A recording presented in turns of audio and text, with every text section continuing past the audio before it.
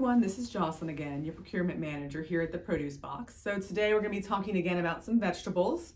I have broccoli in my hand right now. Obviously everyone's probably pretty familiar with broccoli. Just a few notes in terms of storage. This is definitely something you want to keep in your crisper or sort of the lowest level of chill you can in your fridge.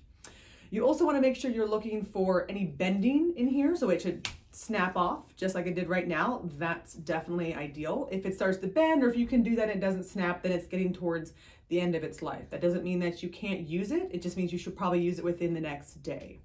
Now, if you have this sitting in there and you're not sure you need to use it now and you're not sure what to do with it, my recommendation is to go ahead and cut the florets off. This is a floret.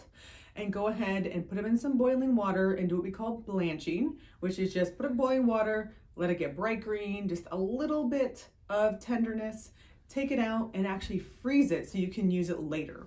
This preserves all the nutrients and it's fantastic. Of course, now broccoli is extremely versatile. You can roast it, you can boil it and blend it for a soup, you can put it in casseroles, all manners of things.